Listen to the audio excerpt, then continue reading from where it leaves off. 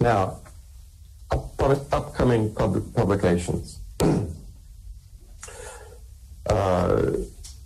We hope to be publishing every week for the next 10 weeks. Now, we have on schedule, and it's a very hard schedule, all the US election-related documents to come out before November 8th. Our upcoming series include significant material on war, on arms, on oil, on Google, on the US election, and on mass surveillance.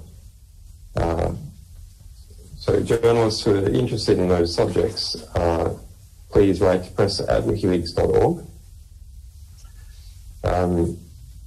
We will be beginning the first publication in that series this week. I'm not going to specify the hour because, of course, all the press whacks get ready to try and spin in the other direction. Okay, so finally, so we can get on to questions, there's a lot of thank yous. I'm going to avoid 10 years worth of thank yous.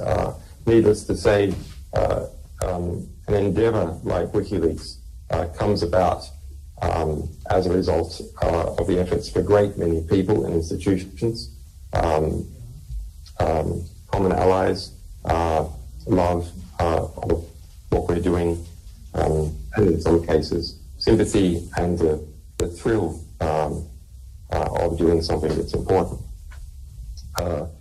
So I don't want to give a map of all the important people by thanking them, but that necessarily isn't a suggestion that everyone I'm about to mention is not important. So it's a mixture.